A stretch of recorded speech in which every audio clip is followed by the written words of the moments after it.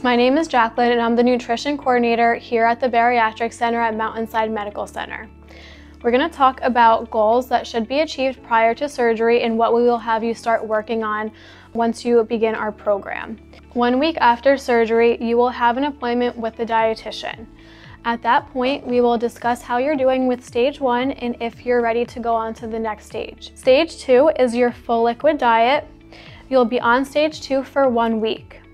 Per meal, you can have 1 to 2 ounces of foods such as low-fat yogurt, part skim ricotta cheese, low-fat cottage cheese, sugar-free pudding, unsweetened applesauce, and pureed soups like butternut squash or tomato soup.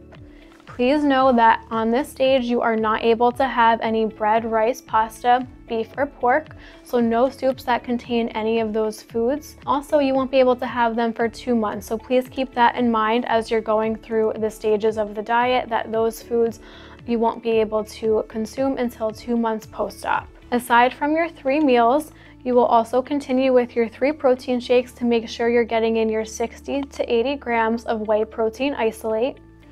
And in between that, you will continue sipping on your clear liquids to stay hydrated.